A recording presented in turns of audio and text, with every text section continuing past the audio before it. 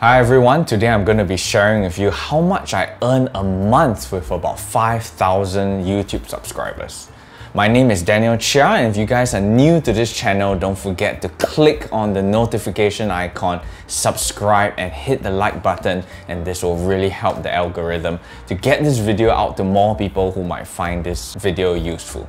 Today I'm going to be going through with you my YouTube analytics and help you to see how much does someone with about 5,000 YouTube subscribers earn each and every month. So I'm not sure how much you guys think that amount will be, so you can comment down below and let me know how much you think I earn a month. Just to clarify, I have about 5,150 subscribers, and the amounts you're going to see are in US dollars. So I'm going to take you through to my YouTube studio and I'm going to show you how to get there. So if you go down to your channel, your YouTube channel, on the top right hand corner, you click on the profile picture and you'll see the YouTube studio.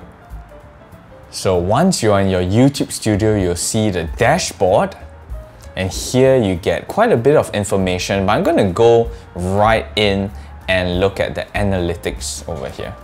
So over here you can see my statistics for the past 1 month. So as you can see here, I have about 12,884 views in the past 1 month. And over here you can also look at your watch time, the number of increased subscribers in the month. But I think most importantly, I want to share with you guys that this was my estimated revenue for the month of May 2021. So it was $24.85 USD. Some of you might have thought this number was going to be bigger or smaller, but this is the reality of my channel at 5,000 subscribers. So as you know, many people make content that is so different genres, different topics. So mine was mainly based on saxophone music, saxophone covers, originals. But now I'm starting to move into sharing more about music business with you guys as well. Being a saxophonist from Singapore, how I monetize, how I make a living playing the saxophone. However, out of this $24.85, this really varies month to month, and I'm going to show you some of my other statistics to show you how much I've been making for the previous month so you can start to see a trend. If I click on revenue right here, you will see my estimated revenue, and down here you'll see the past 6 months. So in May I made about $25.89 USD, while in April I only made about $10.30, March $12.45, February $9.96, and so on and so forth. So you'll see it hovers between $10 to $20 on average. And one thing I want to bring up is also this amount is based on my RPM as well as my CPM. So RPM is the average amount I get paid per 1,000 views, and the CPM is how much I get paid per monetized ad view.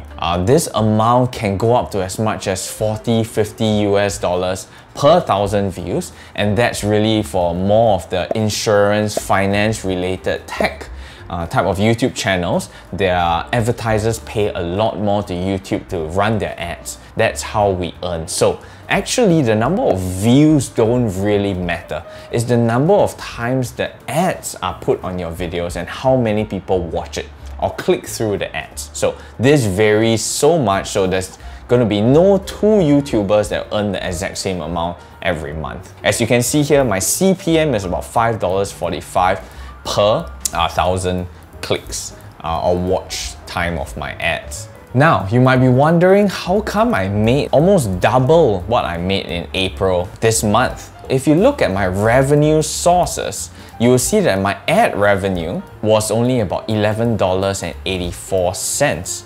But my transaction revenue was $11.69. So you might be wondering, what is transaction revenue? How come I made so much of that in May? So this was actually due to the super chat and super sticker function that YouTube has. So what I did was I had my live stream show at the end of May. So during my live stream show, which ran about 90 minutes, people could tip me by buying a super chat or super sticker. So this is what is registered as the transaction revenue. So YouTube takes about 30% of that amount, and the remaining 70% is the $11.69 you see there. Depending on how often someone live streams and how much tips they collect during the live stream, that amount will vary monthly. So if I take the transaction revenue out of the equation, I actually only made $11.84 in the month of May 2021. So today you got to see how much a YouTube channel with 5,000 subscribers can make in 1 month. So as you can see, that amount is not a lot.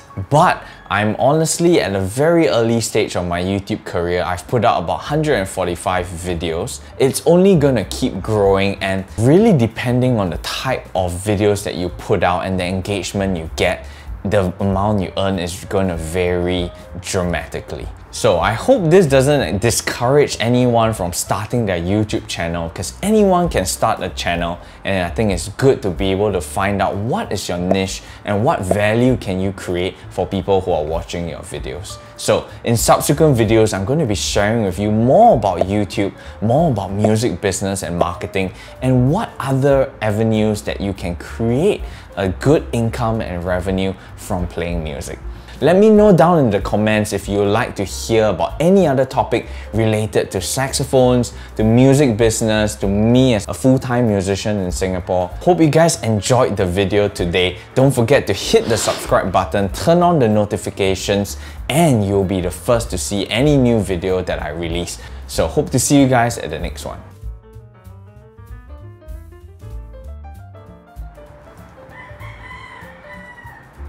If I take that out of the equation, really depending to see how much a channel that has 150 subscribers can make, 1,000 subscribers can make in a month. So today you got this